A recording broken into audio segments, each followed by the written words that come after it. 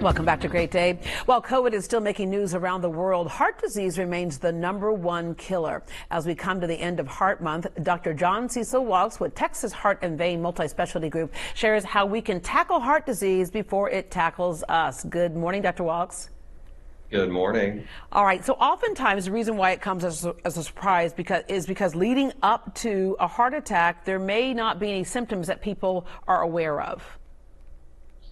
Yeah, that's correct. I mean, heart disease, as you just described, is prevalent in our society, in our community. But oftentimes, the symptoms associated with someone having a heart attack or a stroke per se are not always obvious to the patient. So, for example, the classic symptoms of having chest pain and it radiating up your neck or down your arm oftentimes aren't present.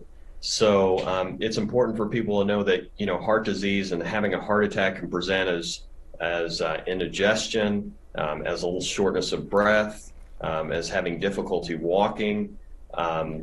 So and the point is, we don't want to even get to that point. So what are the signs of peripheral heart disease that could give you an indication that something's not right?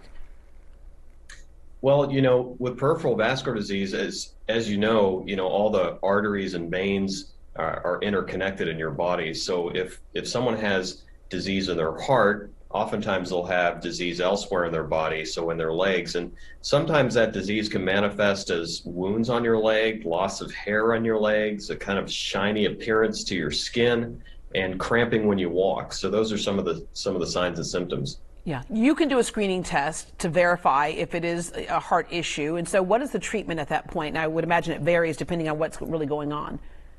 That's correct. So oftentimes we'll start by looking with an ultrasound machine to see how the flow looks as a screening test in your legs. We'll do a test that looks at the blood pressure in your legs versus your arms. And that can lead us to end up needing to do a more advanced procedure to help improve the blood flow to your legs called an arteriogram, where we actually go in and squirt dye into the arteries and try to open up those arteries to get better blood flow down to your legs. Yeah, and in your name, Texas Heart and Vein Multi-Specialty Group. So sometimes it may not be a heart issue, but venous disease instead.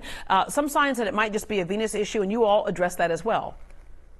Right. So venous disease is actually more common than some arterial disease. And venous disease will often look like a wound that's around your ankle, discoloration of your skin around your ankle, swelling in the ankle region. And that can actually be very difficult to deal with. And it's really hard on patients because those venous wounds tend to drain. So they tend to wet up your clothes and your socks, and they smell. And it really takes a mental toll on patients. So it's really gratifying to be able to help treat those types of wounds in people's extremities as well. You all don't only have the top expertise. You got cardiologists, cardiothoracic and vascular surgeons, podiatrists, and the list goes on and on. But you also offer convenience. It has got to be just a lifesaver for a lot of people to be able to go to you all and have several things taken care of under one roof. Right. I mean, that's kind of where medicine's moving, is kind of a comprehensive team approach to patient care. So, our practice is designed that, we have a holistic approach to taking care of patients. If complicated patients come in, our group of cardiothoracic surgeons and cardiologists can sit down and talk about the cases and decide, what's the best treatment for this patient. It doesn't have to be either one or the other, but it's really a comprehensive team approach. Yeah, and a number of those things can be done in the office, and even access to disease medication management. Correct. All right, Dr. Walkes, thank you very much. And again, it's interesting how it is the #1 killer of men and women around the world. And it's one of those things that we can head off if we just go in and make sure we get checked. That's absolutely correct. Thank you. Thank you. Texas Heart and Vein Multi-Specialty Group has a special offer for Great Day viewers. The first 100 callers will receive a free arterial and venous ultrasound. This test is valued at $350 and can help determine if you have peripheral artery disease. To schedule your appointment, call this number right here. It's 281-888-0809, 281-888-0809. 0809 or visit them online at thvmg.com.